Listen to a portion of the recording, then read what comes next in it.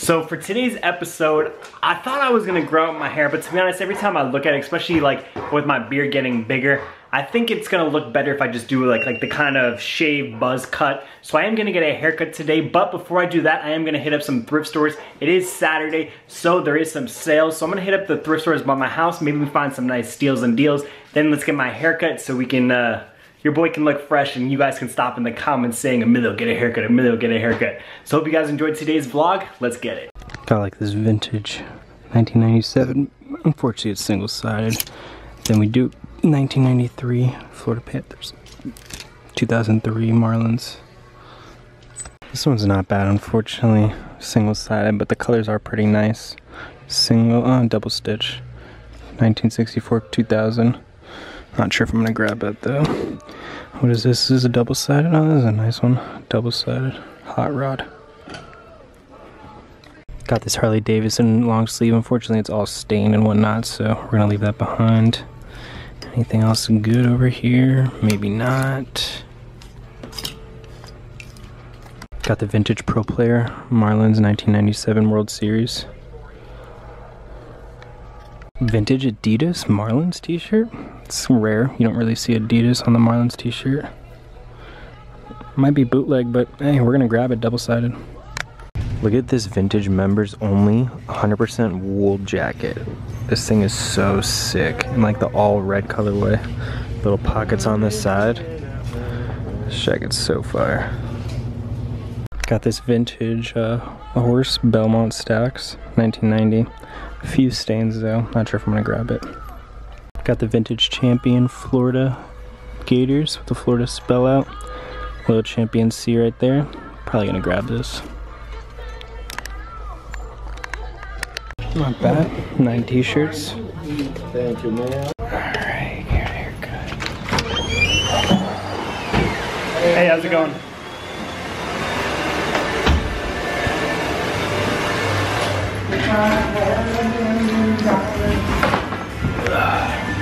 This barbershop has like all antique stuff like hanging up all over the walls. All record labels. Pretty sick.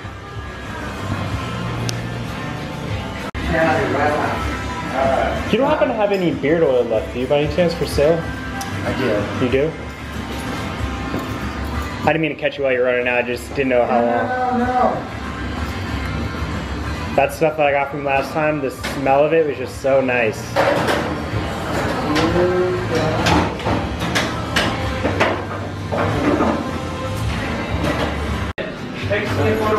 How's it going?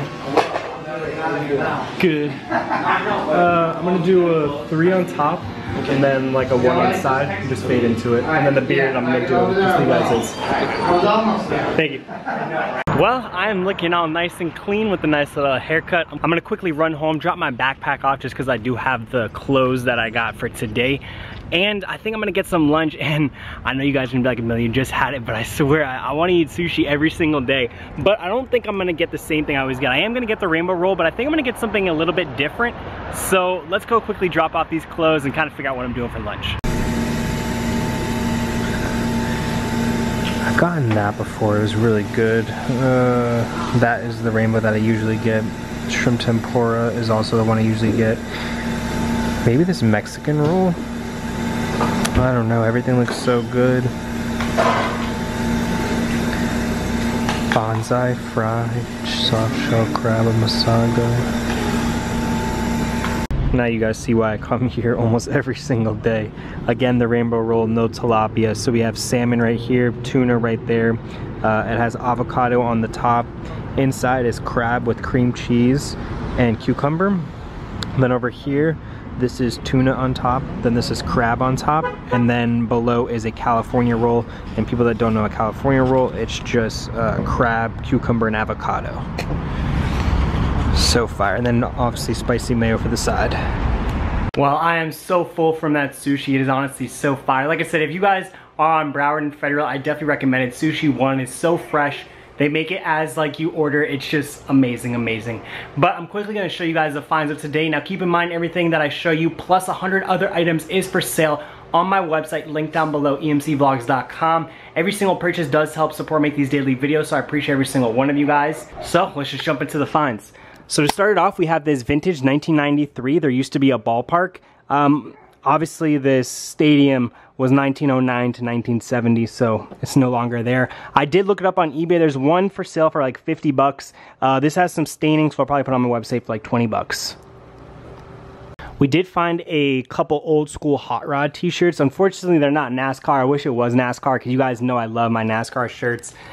I love like all over double-sided, like the crazy print NASCAR. Like for example, I think I still have one. Yeah, this one is definitely my favorite. This Jeff Gordon, just literally all over. The colors are just insane. These are my favorite. So this is 2001, the Hot Rod Nationals. And it fits about a large. It's tagged XL, but again, everything will be have measurements linked down below. And on the back, it does have the Hot Rod Association.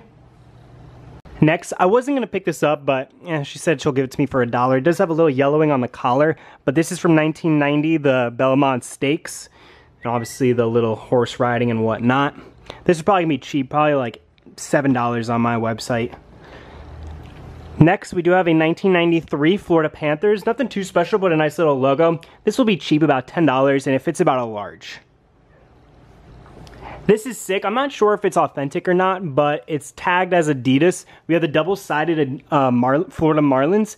Now, this fits about an XL, about a large XL.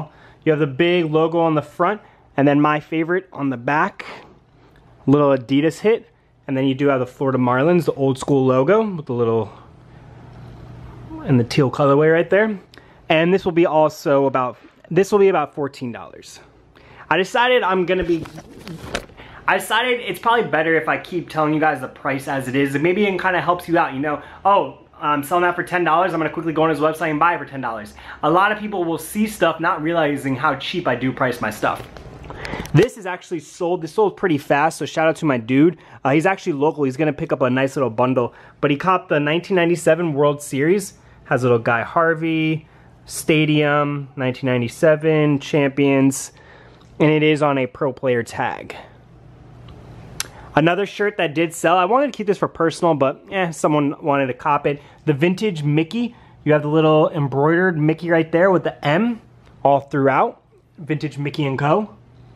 On like the heather gray. Super nice. Another Hot Rod shirt with all the bright colors. Again, I wish this was NASCAR. If it was NASCAR, I would probably end up keeping it, but I don't really like hot rods. I don't really know much about them. So we do have this 49th Autorama 2001.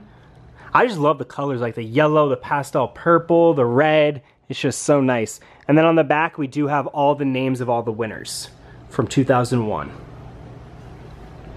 Next, we do have about a large XL vintage champion of the Florida Gators. Now, if you look closely, it kind of looks like it's going to be cut and sew, like patchwork, but that's just how it's printed. This is all screen printed. So you can see it kind of has like that chopped logo. It has the little champion C right there. This I've showed before. I got this actually for free out of the dumpster when we found that starter jackets, but I did wash it and try to get a couple of the stains out, and most of it did. Obviously it's vintage, so it's gonna have some yellowing. It's so hard to keep white shirts clean. That's one thing, is like people will be like, oh, is there any yellowing? And it's like, guys, this is a vintage shirt, probably 25 years old, older than some of you guys, and you guys are complaining that there's a little yellowing. Like, just don't buy vintage if you don't want that is. Me, I could care less. It could have holes in it, it could have pit stains, it could have whatever. Well, maybe not pit stains. Pit stains, I don't like pit stains because it just looks dirty. But if there's like some yellowing on it, or a scuff, or paint marks, whatever the case may be, I feel like that just add character. It could just be my personal opinion, but I have shirts, like look at this shirt for example. You guys would probably be like, Amelia, why do you even have that shirt? But look at this shirt, this Budweiser. This is all naturally distressed, holes all throughout, like look at all the holes. But I love it. This is one of my favorite shirts that I own. And I also have a tank top version. Just look at all the holes. This is all natural distressing. Now companies usually, you know, put their own holes and will do their own distressing to kind of make it look vintage, but this is pure like vintage. So I don't know, I love it. I love like distressing and holes and yellowing, and it just gives the clothing character. So like I said, we do have, this is probably about a medium, the Juneau Alaska crew neck. And last but not least, Honestly, I tried this piece on, and if I lived somewhere, like if I lived in Colorado where I eventually want to live, I would 1000% keep this, because when I first saw this, I was like, oh my gosh, this is so nice. Like, I can picture like a designer having this and it'd be hundreds and hundreds of dollars. But basically we have the vintage members only bomber made out of 100% wool in the red colorway. It has the 2 pockets, little members only. The camera's picking up a little bit brighter than usual. It is like a dark red, maybe like a brick, I want to say. It says 44, which fits about a large XL.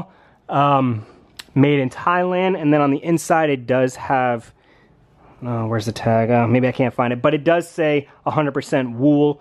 You could see on the sleeves it kind of has like that. This thing is just so nice. It's probably gonna be about $40 plus shipping, maybe $35 plus shipping. But again, just check link down below. There's also measurements on every single listing, so that way you know if it's gonna fit you or not.